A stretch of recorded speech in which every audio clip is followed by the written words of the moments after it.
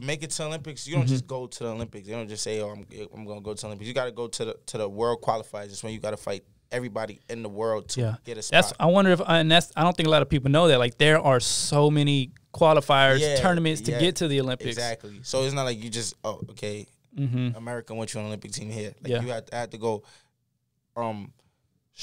Shakur, I was telling Shakur like I'm ready to turn professional after the Golden Glove Nationals. I fought a fighter out here, Virgil Ortiz. I don't know if you heard of him. He's from Texas. Yeah, Virgil Ortiz, and I got robbed the fight, and I'm like, man, I'm turning pro. I ain't doing this for free no more.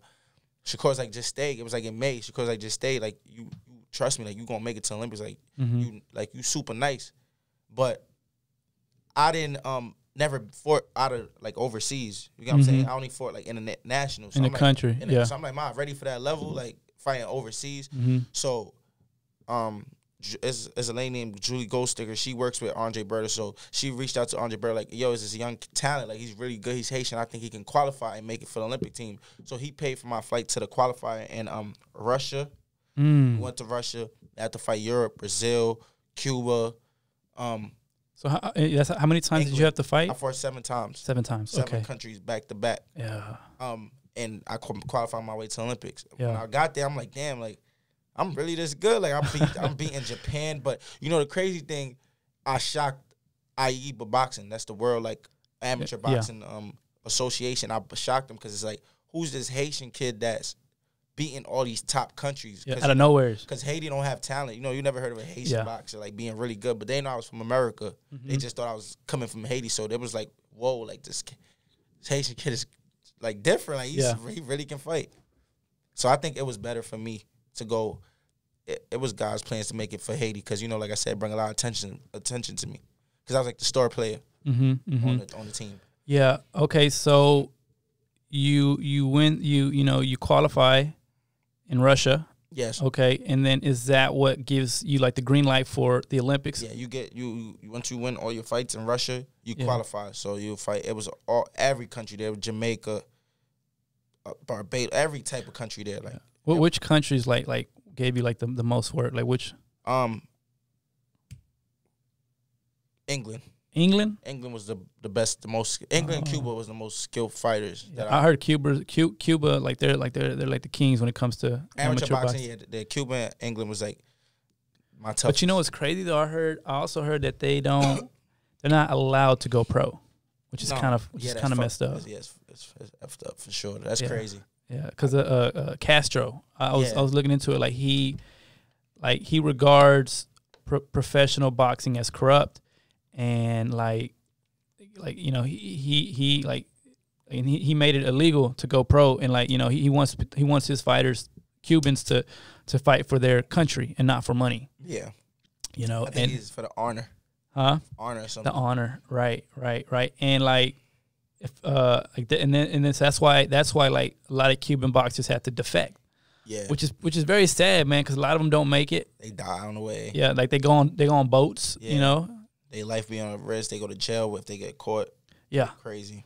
Yeah. Like I know like some of the ones that did make it successfully, and Gamboa. Rigondeaux. You got Ugas now. Ugas. Yeah. Right. Yeah, man, that's crazy. Yeah. Yeah, dude. Yeah. Cause like you know like cause like we just said like when it comes to amateurs they're like I'm not. Do they have the most medals?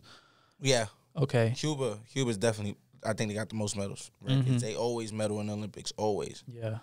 Their team be like, it just be like 100 all-star. It's like they got the all-star team. Yeah. Cuba, like literally every fighter on that team can fight. Yeah, man. They really they really mastered the amateur style and the science. Yeah. You ever fought a Cuban?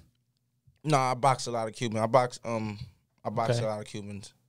And like when you go to like the Olympics and stuff, like you'll have sparring sessions with different countries. Like Cuba and America will be sparring, so you get to box some of the Cubans right before the Olympics. You know, it's the same thing as fighting them. So I got the box. I'm like, damn, they like really, really good. And you know, I was young when I went to Olympics. I was 18. I was probably one of the. It was me, Charles Conwell, Shakur, I think we were like the youngest people in the Olympics Mm-hmm. because you know a lot of people they'll lose. They don't qualify for the Olympics when they're like 18, but they'll try again when they're like 23, 24. So a lot of people in the Olympics be like way older, like Cubans. Every 4 years. Yeah, Cubans they be like 30 years old fighting 18-year-old kids from America. So that's why they be so advanced. Yeah. What's the age limit? Is there like an age limit? I think 35. 35. Yeah. Damn, so they be like grown men who've done it, who've been doing it for years. Yeah. Fighting 18-year-olds.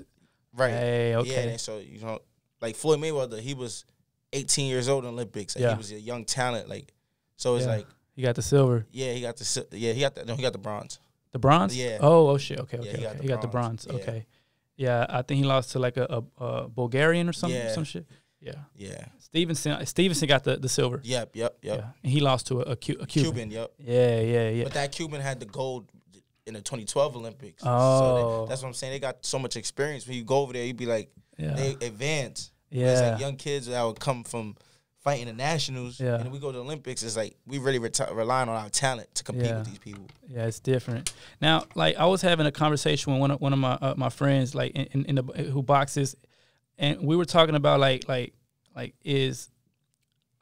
your opinion, like is amateur boxing in the Olympics, like in terms of competition, is it greater than the pros? Do you feel like? Yes. Yeah. I think amateur boxing is 80% harder than the pros. Tell you why? Because in the pros, you can pick your opponents. You can hit promoters like have a way of, we're gonna fight. You can fight one style. Mm-hmm. Like I'm gonna fight this style only. This is the style that I know I can beat.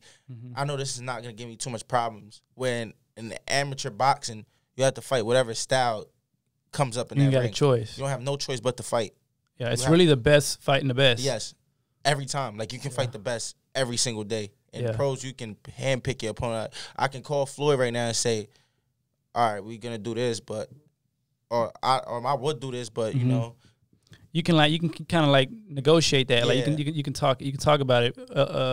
Opposed to the amateurs, right? The Olympics, it's different. Unless in the pros, only how like I feel like you'll get cornered if you have the world title and it's like you're my number one mandatory for the title and the belt, the organization belt that I have is mandating this fight. So it's like it's either I'm gonna give this up and look like a coward in front of the world, or defend it. Yeah. Okay. Yeah. Those are the exceptions. Right. Yeah, for sure. Okay, and like as someone who go ahead. And even with that, you gotta understand, fighters still get step aside money. So you could be my number one mandatory, and my promoter could be like, "Yo, me and Errol Spence is a bigger fight than me and you, even though you're my number one mandatory, and you feel like you could beat me. Yeah. But me and Ugas is gonna bring the most money, the most buys. We'll pay you $500,000. Step to the side. Let's make this fight. Oh, and that way, and that way you can keep the belt. Yeah, I keep the belt, and I have to fight you. Yeah, you don't have to fight me. You just stay number one mandatory, but you have some step aside money. Really? Yeah. So. I thought the belts kind of like. No. Like the organizations, the WBO. Oh, so there's a lot of politics in it, ain't it? Okay, like in like on the Olympics. Let me see. I wanted to ask you. Let me see.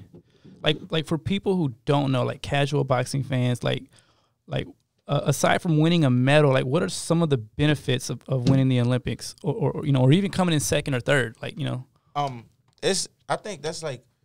It's just because to my understanding, it raises your stock as a boxer, especially once going into the pros, right? That was like the main thing for me. I think the Olympics, even though I didn't get the medal, it raised my stock. Like when I coming into like the pros, it was like, all right, he's like once you got like an Olympian, that's something that stick with you. You know what I'm saying? So it's like. Got scouts out there, right? Yeah, you already have you don't have to say contracts. Yeah, people he's with contracts. Olympian.